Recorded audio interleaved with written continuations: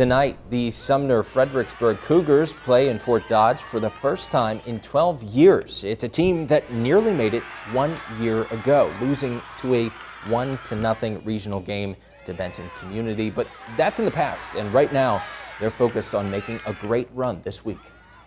We've worked hard to get here. Last year was disappointing. I feel like we could have made it last year, but it was a tough battle. But this year we came determined and got better as a team.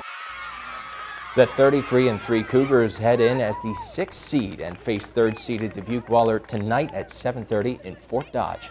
Also this afternoon in Class 4A, number 8 Western Dubuque will be looking to upset top-seeded North Polk. First pitch is set for 4:45.